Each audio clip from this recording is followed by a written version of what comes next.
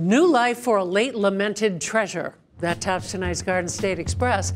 Our first stop, Bayonne, where the dormant Holy Family Academy building, shuttered since 2013, may once again be put back in service.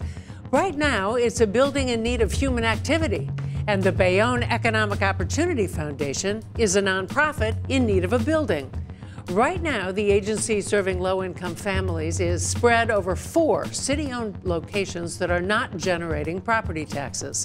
So, the City Council has okayed borrowing $2.5 million to buy the Holy Family Academy, consolidate the foundation inside it, and return their 4 properties to the tax rolls, thereby generating the cash to pay back the $2.5 million loan.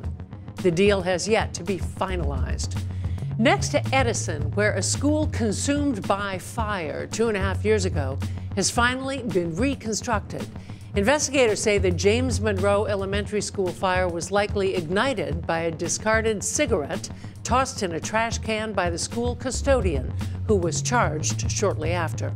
450 students were tossed into temporary facilities at Middlesex County College and then St. Cecilia Middle School in Woodbridge. Their new school has a new everything: a gymnasium with a stage, a cafeteria, an art room, a media center, better ventilation, and for the first time ever, a fire suppressant sprinkler system. Finally, Williamstown, where some 30 children assembled to watch Santa himself drop in with presents. But even Santa can be sidelined by bad weather. The plan was to parachute from a plane into the drop zone at Skydive Cross Keys and deliver gifts to needy children.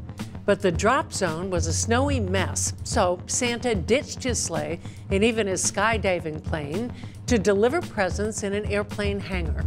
Less dramatic, but the kids did get their presents and Santa selfies too.